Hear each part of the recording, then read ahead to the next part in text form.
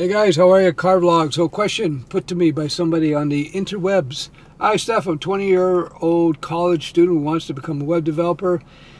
In your videos, you talk a lot about freelancing, how a good way to start to get experience is to go to your local coffee shops, etc. Get gigs, local companies.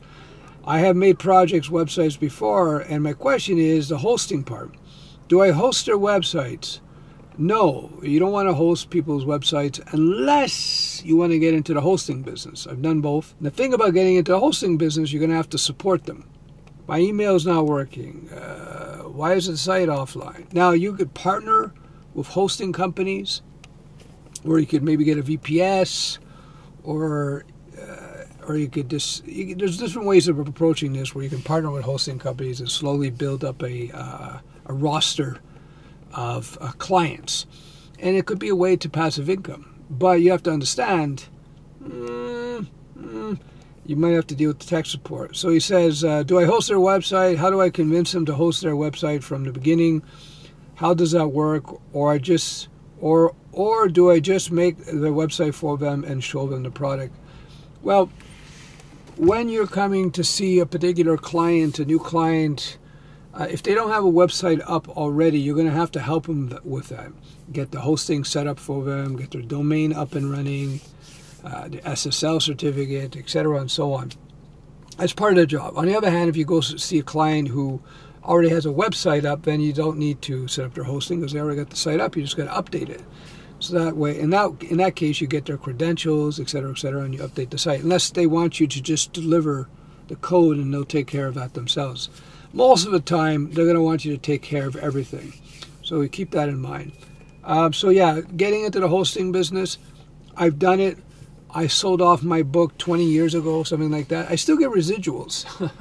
I sold it off and I still get residuals from my hosting accounts. It used to be a lot more than it is now because I didn't build up new clients. You could partner with a hosting company and they'll pay you anywhere $50 to $100, $150 one-time payment to bring them a new client. So that's another way to get a little extra juice on the side.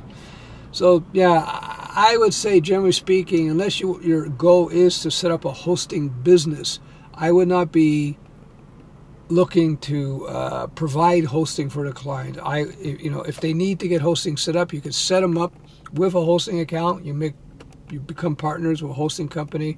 So you can get your